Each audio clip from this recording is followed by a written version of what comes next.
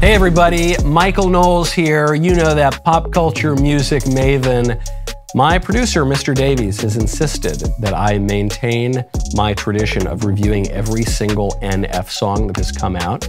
Why? I don't exactly know. I don't know why Mr. Davies insists upon it, since I listen to so little pop music. Maybe it's so that I've reserved all of my music analysis powers, and I can just totally laser focus them on what is now one of the biggest songs in the country, currently number 7 on trending YouTube music. So NF, take it away with Happy.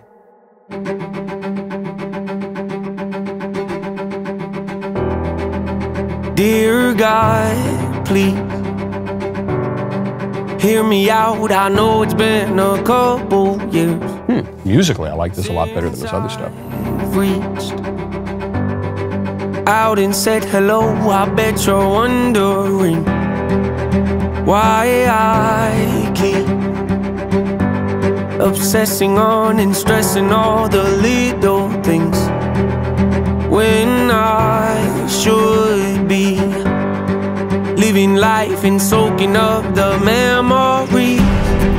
I know I've been selfish, I have no excuse to give you it's true.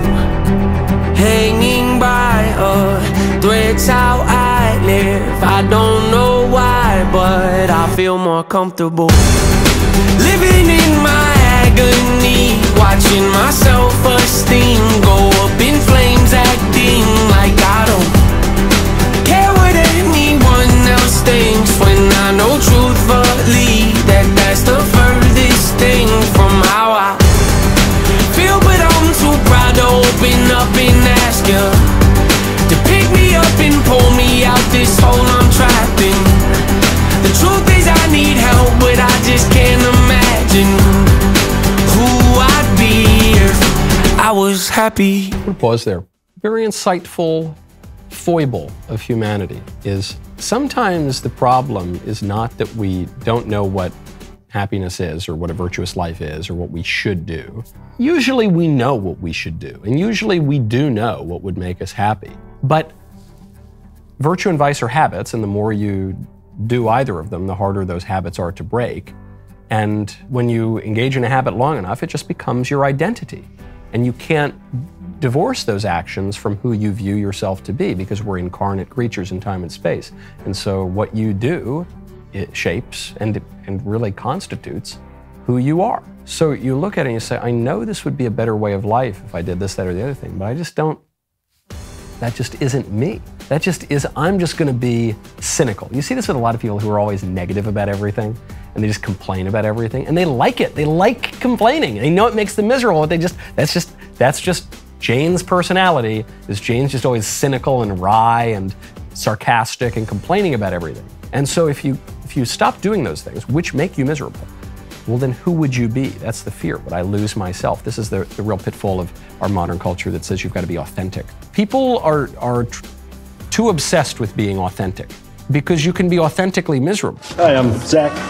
Hi, I'm miserable. You get plenty of people who do all sorts of bad things. Well, if they do those bad things, they're being authentic to who they have been. If they break those bad habits, they're being inauthentic to who they have been. But the thing about habits is, the more you just do the good habits and not the bad habits, that's more of who you're going to be, and then the authentic you is going to be the happier, better version. You shouldn't be pursuing authenticity in as much as you shouldn't be pursuing yourself. A man wrapped up in himself makes a small package indeed. You've got to be pursuing the good.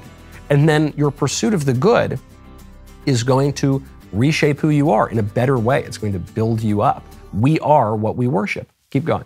Yeah, been this way so long it feels like something's off when I'm not depressed. I got some issues that I won't address. I got some baggage I ain't open yet. I got some demons I should put to rest. I got some traumas that I can't forget. I got some phone calls I've been avoiding. Some family members I don't really connect with. Some things I said I wish I would've not let slip. Some hurtful words that never should've left my lips. Some bridges burned, I'm not ready to rebuild yet. Some insecurities I haven't dealt with yet. I'll be the first to admit that I'm a lonely soul, and the last to admit I need a hand to hold. Losing hope, headed down a dangerous road. Strange I know, but I feel most at home when I'm living in my I like that cigarette onto the birthday candle. First thing go up in flames.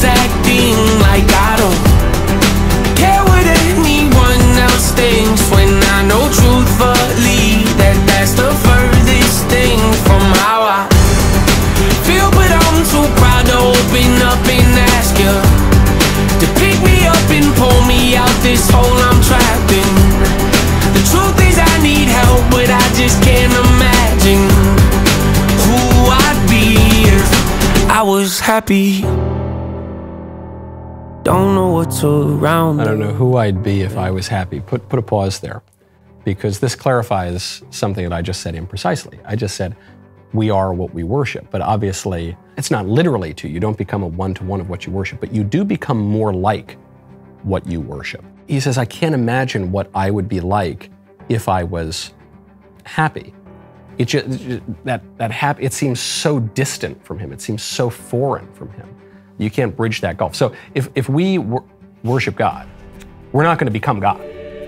But there is something mysterious going on, and you see it written in the New Testament when St. Paul says, it is no longer I who lives, but Christ who lives in me. That we do become more like what we worship. And we do participate in some way. And we are participated in by what we worship. I mean, this is the symbolism of the mystical body of Christ, the community of believers.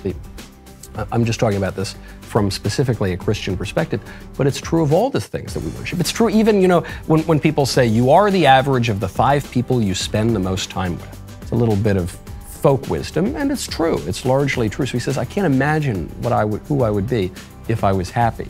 That just represents an anxiety and a servile fear. I don't want to lose myself. But why not? What are you holding on to? The people in this music video are miserable. There's some good stuff going on, but it's all colored and discolored by this misery. Don't hold on so tightly to this miserable thing just because it's yours. If you let go of that, you can, quite simply, have something that's much better. Don't know what my future is, but I can't keep on living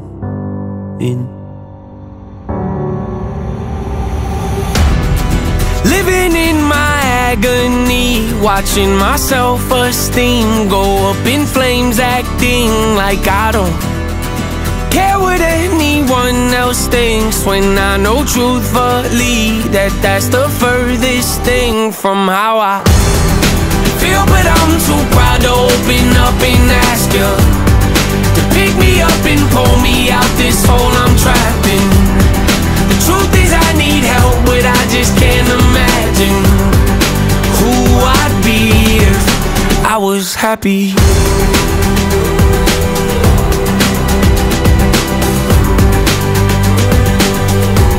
If I was happy.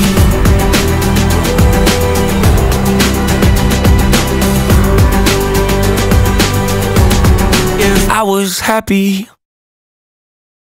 Kind of ambiguous visuals going on, because you're seeing these contradictory images coming up, which is, even in the lyrics that he's saying, I can't imagine who I would be if I was happy, but then you do see these glimpses of happiness, because you can imagine it somewhat.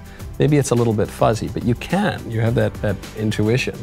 So then the question is, do you have the courage to do it? Because to pursue that happiness is to give up what you currently possess, but what you currently possess isn't all that great. So go for it. I like this song more than his other songs. One, because it's musically a little bit catchier, a little bit poppier, a little bit more melodic. As usual with his songs, there's a lot of insight in it. A lot more insight than in a lot of pop music. Okay, that's it. If I was happy.